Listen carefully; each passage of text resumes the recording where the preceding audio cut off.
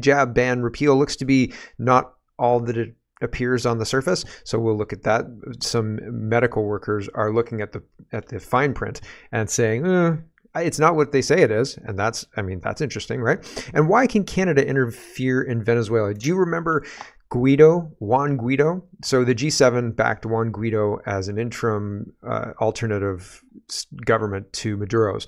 And Guaido was supposed to take over for Maduro because Maduro was not in touch with reality or something to that effect. And that's the position that the G7 currently still holds. But they got rid of Guaido, and now they've got another puppet they want to install. And conservative leader Pierre Poilievre is all over that. So that's interesting. I'll show that to you as well. Lots to get to. Let's get to it. First, we have to talk about the state of the world that we are in. And I've often been talking about recently how nothing seems to be true. Everything appears to be like individual, your own experience, blah, blah, blah. There is no objective truth outside of your interpretation of the truth. And that's bonkers. That's a crazy way to live. You can't run a civilization like that if nobody shares any kind of truth together, right? Or if you do share truth together, if the governing party says that's alt-right, right? Like, oh, is it? So this is interesting, and it's being noticed. And Michael says, great thinkers are often prescient in their pronouncements, and Hannah Ardent is one of the greats. And Hannah says, this constant lying is not aimed at making people believe a lie, but at ensuring that no one believes anything anymore. A people that can no longer distinguish between truth and lies cannot distinguish between right and wrong, and such a people deprived of the power to think and judge is, without knowing and willing it, completely subjected to the rule of lies. With such a people, you can do whatever you want. So interesting, 1906 to 1975. So very, very interesting indeed. Camus says, what's going on is not self-governance. What's going on is top-down autocratic control, as described by this guy to Mark Stein on GB News. And I thought this was worth it. So here we go. World Bank president, former President Nicholas Stern, says we have to look at timetables for ending this. So the World Bank's telling automakers the car's ending. A bank in Australia won't even give you a car loan if you want to buy a gas-powered car. We didn't vote for this. They're taking away our meat, our gas-powered cars, our free speech, and our agriculture, forcing us to eat insects. We didn't vote for any of it. We didn't vote for lockdowns. We didn't vote for mask mandates. These were all done through emergency decree, through unelected bureaucracy. That is what the Great Reset is. Think back to China one-party rule. They don't want any stinking democracy anymore. Well, you meant the World Bank. Yes, they only want puppets in place. The puppets can be placed by a democratic, or what looks to be a democratic process, but it is not a democratic process. They're placed, the leadership is decided before the election happened. The election is decided with mail-in ballots. People who are popular aren't allowed to advertise on, despite rules and laws to back up the rules that state that everybody's allowed to advertise equally. We've seen all sorts of egregious election interference from the government, from third parties, from dark money, from all sorts of different ways to stack the deck and to make it seem like the battle is for the vote. But the battle is already won. By the time we're voting, the battle's already won, right? And that may apply to Trump too. It may, but who knows? We'll see. Either there's a populist uprising and a civil war to get rid of what are the perceived enemies within our gates, the communists, et cetera, and you get rid of the globalists and you get rid of all of them, right? Or we see what happens with the American election, and we see what happens with the Canadian election. It looks like Donald Trump and Pierre Poilievre, and I'm very, very sure that Mr. Poilievre represents a uniparty, similar policies to what's happening now, similar to the United Kingdom. They thought they were getting out of bad policies. They're getting worse policies than they had before, but they thought they were voting their way out of it. I think Canada is going to find that. Perhaps the United States, but again, I'm not ready to dismiss Trump yet, but it's certainly on the table. It's certainly on the table. There's a possibility that he's just as crooked as the rest of them, right? And sure, absolutely. That was always on the table as a possibility. But again, actions matter a lot. They tried to kill him. So it seems like he's ruffling a few feathers. So we'll see, okay? And I can't get behind the idea that the plan was, listen, sir, I'm just going to graze your ear. Like, that's, you don't do that. If you care about, if any part of the plan is to be actioned after that point, like after you put your candidate in front of a bullet, you're not honest, right? So I don't think that's a real plan. They tried to kill him as far as I'm concerned, unless I see lots and lots of evidence against that. And so it's what's going on is very concerning, and there's a lot of momentum behind it. Money, money, money, money. All those billions of dollars going to Ukraine is momentum. All of that stuff is momentum. To stop it is very difficult. Look at Lula in Brazil. Okay. Look at the Biden regime and administration. The 2020 election was stolen from Donald Trump, and the United States knew it, but Biden got installed and nobody could do anything about it. So what happens next? I don't know, but we'll see, right? And it seems like we're on a path. We're on a specific path, and the path was laid out pretty clearly by this guy. Bureaucratic, unelected people in an NWO, one world government with laws that have censorship as a cornerstone to make sure that their false reality is not challenged. And like, that's scary. And it seems 5 years ago, I couldn't see that on the horizon. I would say, well, that's crazy town. Like that's not happening. And now I can see it as clear as day. And I'm saying, holy smoke, you can't see that, everyone? Holy cow, here it is coming right over the horizon there. It's right there. They don't see it.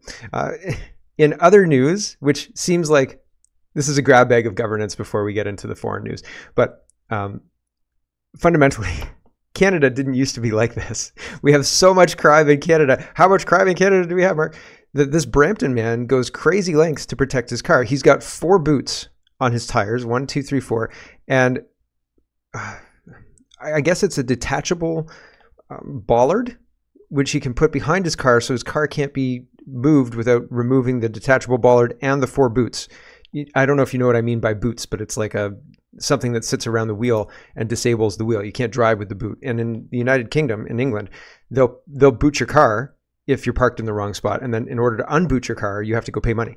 So here's this guy. We didn't. No, this is the new security. Like we didn't have this in Canada when I was last year. Look, tire lock, a wheel lock. That's not even tire lock. Look there. You hear that Brampton accent, right? Oh, a very distinct Brampton accent. But yeah, so the boot, all of that. Yes, I remember when I was 40 and Canada didn't need this kind of stuff. And now that I'm the ripe old age of 43, Canada needs these boots and things like that. And honestly, to be honest, I was in Costco. I saw Costco. Yeah. We walked in and they had the bollard things, and I'd seen it on the news, and I was like, holy smoke, I wanted to actually find out how much this costs. And at Costco, and I can't actually remember the price. It was cheaper than I thought, hundreds of dollars anyway. But the installation looked complicated, and I thought, well, I don't know how to install that, so I'm not going to get it. But I was interested, and a lot of people were interested. It looked like, I wouldn't say they were flying off the shelves, but it's an interesting situation to have a high trust society disintegrate so quickly in front of our eyes and have the population completely anesthetized to it. Like, we are laying down, taking it as if nothing is happening, and if you speak out about it, people get uncomfortable because you're speaking out about it. Weird. Kulvinder Kaur, let's talk about the healthcare situation in Canada. And she says, apparently the federal conservative leader Pierre Poilievre, who lives in Ontario, wants us to believe that a provincial conservative government in BC would oppose COVID vax mandates, tyranny, while he's turning a blind eye to the very fact that the conservative government in Ontario has been one of the most tyrannical in the world. Hospitals and universities still impose unethical and unscientific COVID vaccine mandates, and we had one of the harshest, longest lockdowns in the world, all fully supported by Pierre Poilievre and CPCHQ, neither of whom have ever condemned the ongoing mandates in Ontario, nor have they ever condemned lockdowns and called for public inquiry. Instead, CPC, Poilievre, and Ford have heavily advocated for the replacement of unjustly fired Canadian healthcare workers in Ontario with new foreign healthcare workers. I've been banging the drum about this for years. Pierre Poilievre says, the solution to this situation, more immigration. And why don't we just raise your taxes, right? Like, in Canada, those are the only 2 solutions to every single problem. Can't afford your house? Well, we'll just import some people from the third world and we'll raise your taxes. Can't afford food? Import some people from the third world and we'll raise your taxes. You're welcome, says the government. Always judge a person by their actions, says Kulvinder Kaur, not their hollow words.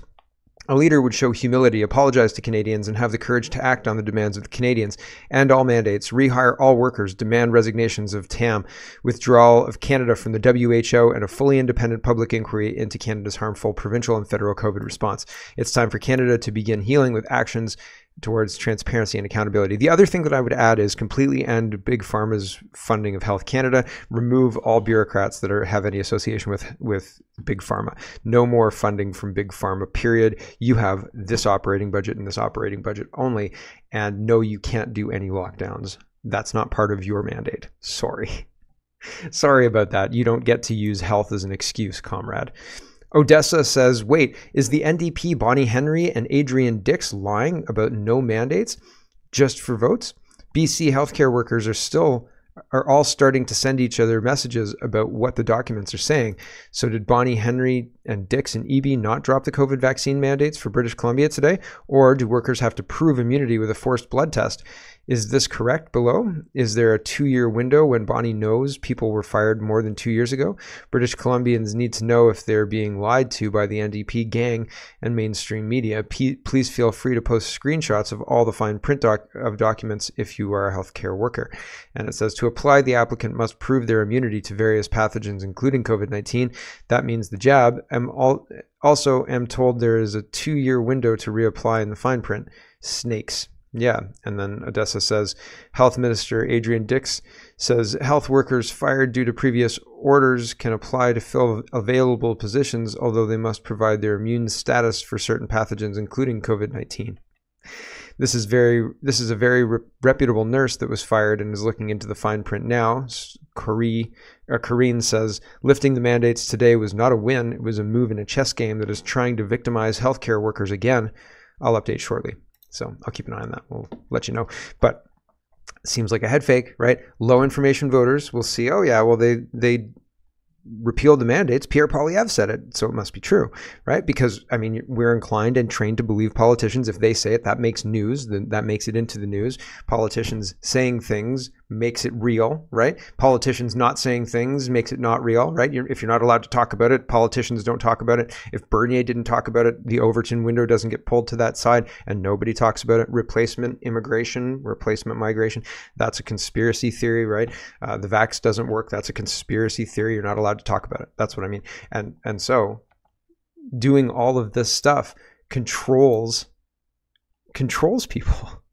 Making a claim like it's been repealed and people believe it. And then if somebody comes in and says, what you believe is incorrect,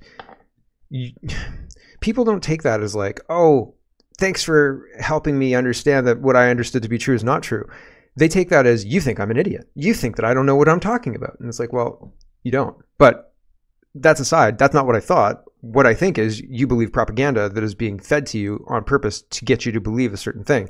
And the propaganda being fed to you is incorrect. And it's incorrect on purpose. So I don't think you're an idiot. I just think that you fell for the propaganda and you should be better informed. And then people get mad.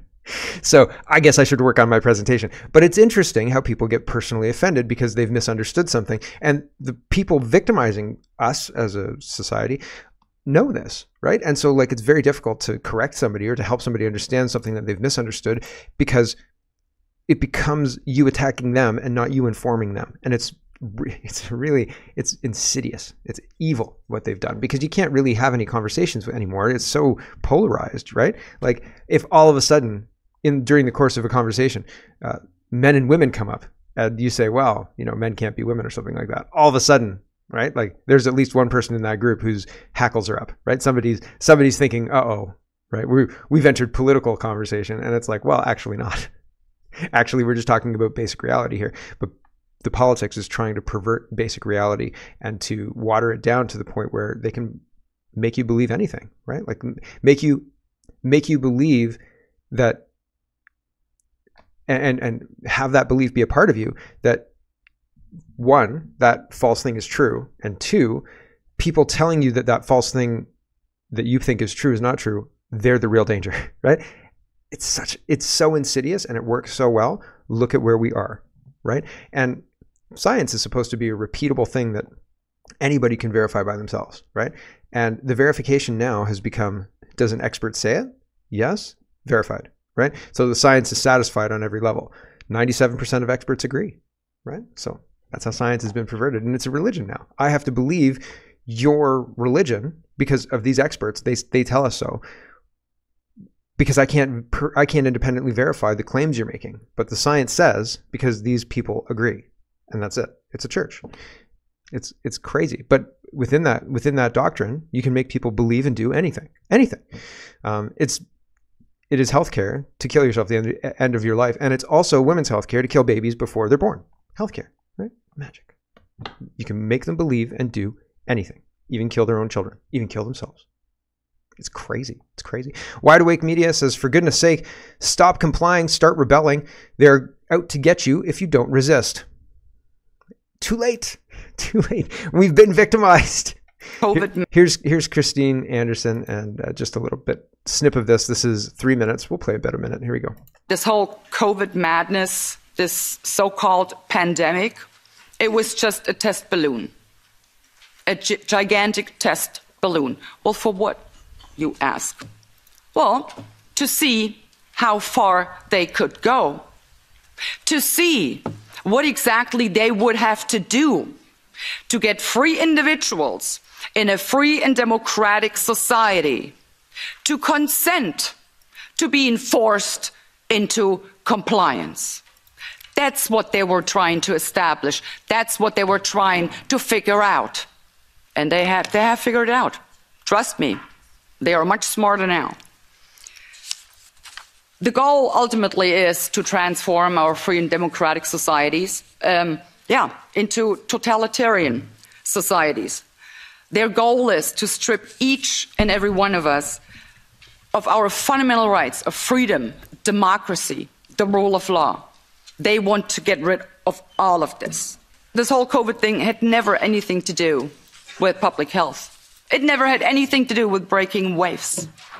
It always had to do with breaking people in order to make us a part of a mindless, malleable mass, which they can totally control, and we will be completely dependent upon this globalitarian elite. So I'm really imploring the people and all the peoples around the world, for God's sake, stop giving your democratically elected governments the benefit of the doubt. They are not deserving of that. They are not. Stop rationalizing whatever your government is doing. Stop rationalizing and come up with some good intentions. They have no good intentions. Never. Yes. Yes. None of our leadership have done anything to help protect our culture from the invasion that's ongoing in the West. Nobody stood up to help the economy. They printed money and drove this inflation and claimed that was good. And now nobody's holding anybody accountable. And they're saying, all that rumors of Chinese interference, proven leaks from CSIS of Chinese interference in our government, nothing to see here. Let's continue on governing until 2025. Jagmeet doesn't have his pension yet, right? Like, why are we allowing it? Because we are allowing it. And we should be able to stop it. We should be. It's our country, after all, right? Justin Trudeau. Let's talk about the fires really quickly. We were bringing South Africans in, and something struck me as hinky about that. Something struck me as strange. And everybody says, international interdiplomacy, international helping, etc. is really good. But again, I feel like there's more than meets the eye here. The whole Haiti thing, it seems like Haiti's trying to break free of global governance or something to that effect, or at least domination of a group that's not representative of the wills of the Haitian people. And maybe barbecue is more representative. And Canada's on the other side of that, saying, we're gonna support who are the Kuwaitis? No, it wasn't Kuwaitis. It was somebody else. Hold on. Ethiopians? I can't remember which ones. Kenya. It was Kenya. I had to look it up. But it was Kenyan sources. So we're backing Kenya, and Kenya is going in to break down barbecue and his gangs in order to restore democracy. You see what I'm saying? These people are putting us on the wrong side of everything. So now they're saying, thanks, South Africa. And fine, if South Africa is coming to help us fight fires, fine. But why don't we have our own water bombers? Why don't we have our own firefighters trained for this? Why aren't we doing back burns? Why aren't we doing forestry management? There's a whole lot of questions. Justin Trudeau's pretending that he's tweeting about this, but he's surfing instead, right? Like, it's ridiculous. And now we're bringing Mexicans here to fight fires? Like, come on. For real? This isn't helping. This is crazy town. Justin Trudeau says more than 100 firefighters from Mexico. Are they going to claim like asylum? Like, I'm concerned here. More than 100 firefighters from Mexico have touched down in Canada to help battle the wildfires in Alberta. For their bravery and their solidarity time and again, we're forever grateful. Thank you, my friends. Edmonton International says helping hands from Mexico just landed here at YEG, ready to tackle the wildfires burning across our province. From the bottom of our hearts, we thank the courageous firefighters who've traveled from afar to assist. Everything is done to highlight diversity. Nothing is done to highlight our competence. Nothing is done to highlight, like, hey, we're doing this, and this to make sure this doesn't happen again. Nothing like that. It's just, hey, there's a big wildfire and we lost Jasper and it's climate change and you guys are bad and blah, blah, blah, blah, blah. And oh, look at these helpful people from South Africa or helpful people from Mexico. The whole thing stinks to me and I can't quite put my finger on it, but there's a whole bunch of red flags that keep jumping up. And I think to myself, this whole thing is yet another globalist little play that we're watching, a little vignette that we're watching. It's just, no, I'm not buying it. It's bullshit. And no. Table Salt. Let's talk about tax dollars and money and things like that. Table Salt says released late on a Friday, right? Friday night news dump. That always happens, right? This is Sunday, but I finally got picked up on it. Released later on a Friday. The government of Canada is now paying $55.2 billion. That's billion with a B in annualized interest payments, more than EI and children's benefits combined. EI and children's benefits cost $49.2 billion a year. So that's a lot of money, right? And I am absolutely convinced that this $49.2 billion a year would do a lot better in the pockets of the people who earn the money. EI. There's got to be a better way than EI. If you have like a family, right? There's got to, the welfare state, they say don't feed the animals for a reason, right? Why don't you feed the animals? Because the animals become dependent on that food and they forget how to like scrounge for their own food. And so if you reward sitting around doing nothing, sure, on the one side, you don't want to have somebody who loses their job and then loses their house and blah, blah, blah, blah, blah, blah, blah. Sure, I get that, right? Like that's, yeah, you want to have some kind of social safety net. But I don't know that having taxpayer dollars shoved into EI is really the most effective way to have a social safety net in 2024. And the children's benefits, again, it seems like they're being exploited by people. Canadians don't seem to have a lot of children. They have a lot of dogs, but they don't seem to have a lot of children. You know who do have a lot of children? Foreigners. And you know who gets big checks with children benefits? Foreigners.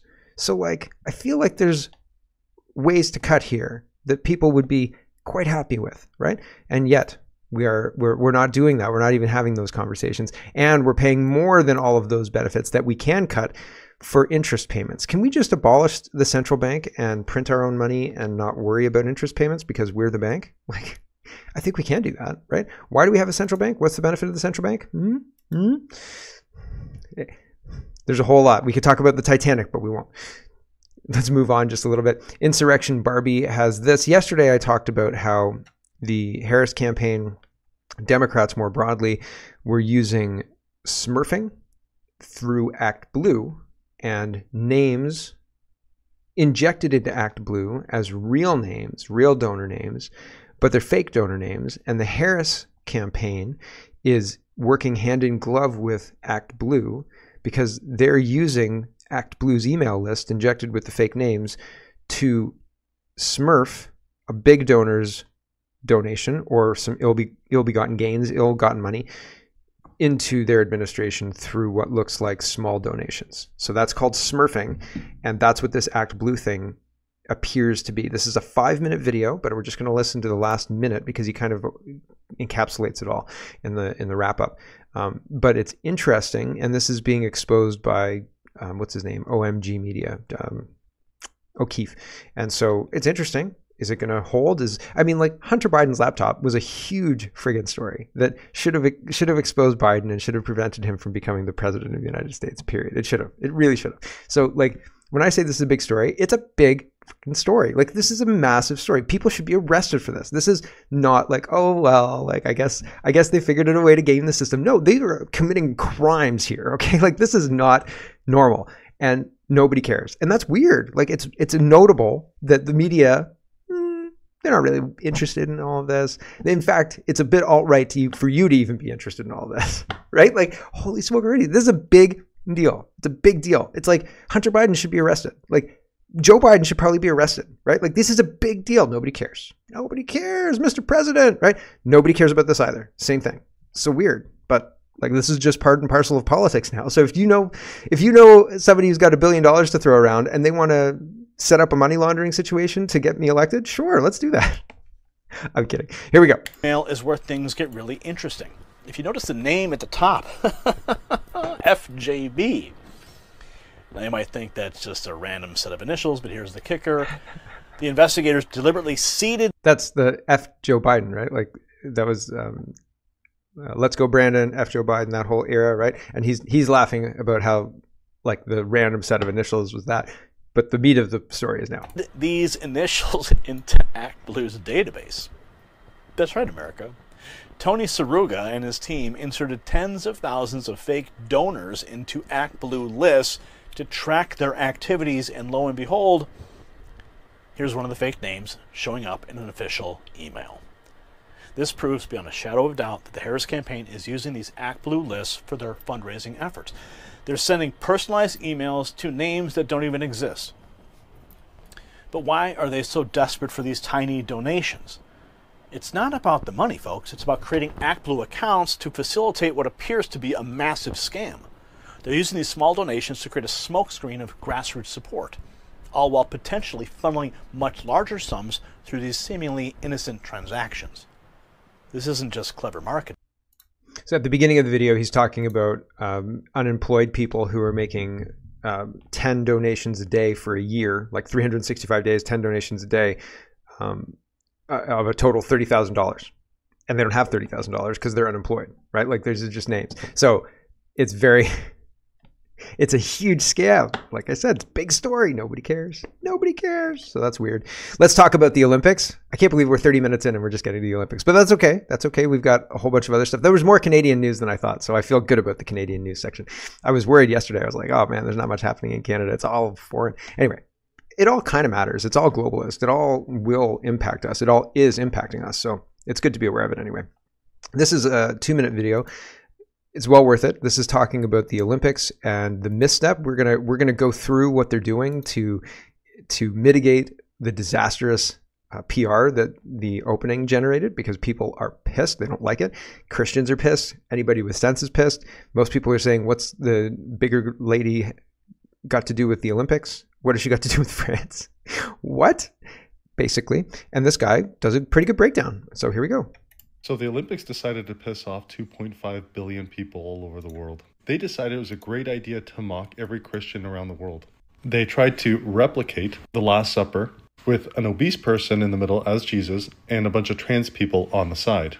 Here's the video clip. So there's Jesus. And I'm going to ask the question, does this look like an athlete to you? And what's curious is, what do trans have to do anything with the Olympics? Because last I checked, in the Olympic rules, it specifically says that we keep the venues, Olympic Village, and the podium neutral and free from any political, religious, or ethnic demonstrations. So tell me, what's this?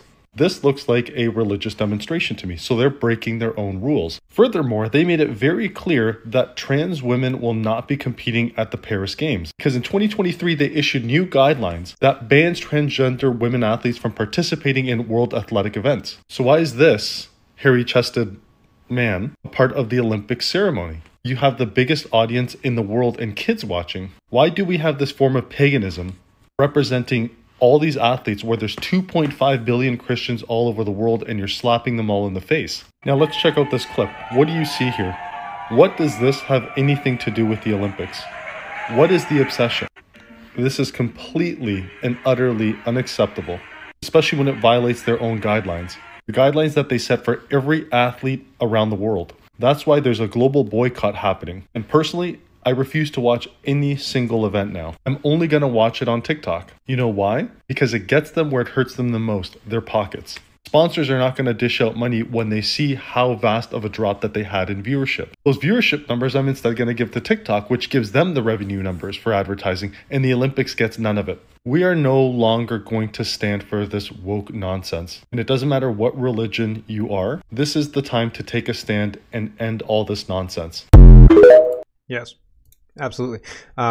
One of the interesting things that he said, he was talking about the Olympic rules, and he said this. Rules. It specifically says that we keep the venues, Olympic Village, and the podium neutral and free from any political, religious, or ethnic demonstrations. So tell me, what's this? This looks like a religious demonstration. Yeah, the Last Supper is certainly religious. And the other aspect of this is this video. Where is it? I'll find it. Hold on a second. The video on the top here is a video that I shared and was going to be in the show, but they censored it, and you couldn't play the video because something went wrong. But it was the blue transvestite guy with the hair and the beard, the blonde beard. This was the video that was initially being censored across all the internet, and I said, well, and even on X, and I said, X is censoring this video because it shows communist satanic bullshit. And I think that I was exactly right. But this is that video. And utterly unacceptable. Right? Especially when it violates their own guidelines. Bearded man. Guidelines that they in drag. And so that's the one that they censored. And Peter Sweden says the Olympics is now targeting people who posted videos of the anti-Christian ceremony with copyright strikes. They know it's a PR disaster for them, and they're trying to cover it up. Raise your hand if you're boycotting the Olympics. So the Olympics is supposed to make money. This guy's scrotum is out. That's gross, right? So that's weird, right? If you're at a beach and that happens, somebody comes up maybe and lets you know if you're wearing very tiny bathing suit, which most men in North America here don't, right? We wear like sporty kind of athletic shorts for swimming, but in Europe, man, if you're on a beach in Europe, you'd be remiss if you didn't tell somebody that their balls were hanging out, right? So, but it's not appropriate for the Olympics, and it's not appropriate for like that, the opening ceremony. Holy cow, right? Maybe I can't imagine a situation in the Summer Olympics where a man's balls might be hanging out, but certainly not the opening ceremonies. Like, that's not the top 10, right? So like Robin Minotti says, as if it was not enough to ban Russia and Belarus, then stage an insult to Christianity for the opening satanic ritual, the Olympics got my account locked for using a few seconds clip of the ceremony from Russia 2014 versus France 2024. And I was going to use this clip as well, where the Russian clip showed traditional Russian dancing and traditional Russian culture, and the French clip showed a debauchery and satanic symbology and ridiculousness, right? It's unbelievable. So unacceptable Canadian girl says if everyone blocks and or mutes the Olympics X account all at once, they get buried in the algorithm and they lose their reach. Pass it on. So there you go. If you block them and bury them, and it's the same tactic that the left use against the right on Twitter. They have teams of people, big groups of people who go onto lists that are created. So if you get added to a list, this is why. And then they go onto the list and then they block everybody on the list. And then that impacts those people's accounts in a way that is negative. And so like my account gets censored all the time. And even when I was campaigning, my account was hugely, massively censored and repressed because the University of Guelph was organizing this. So students at the university, I don't know if it was the actual university, but the university tried to organize a debate without me. So they let the communist candidate participate, and they let the communist candidate come in and address their political science group class, but not me. So that was it. Hello everyone, thanks very much for watching. This is just a short version of a longer show. If you'd like to get the whole show, you can go over to CanadaPoly.com and sign up for a subscription. Just look in the drop-down tab for Shop and Donate and look for subscriptions, and you'll get immediate access to the full show. Love to see you. Thanks for watching, everybody. Have a wonderful, wonderful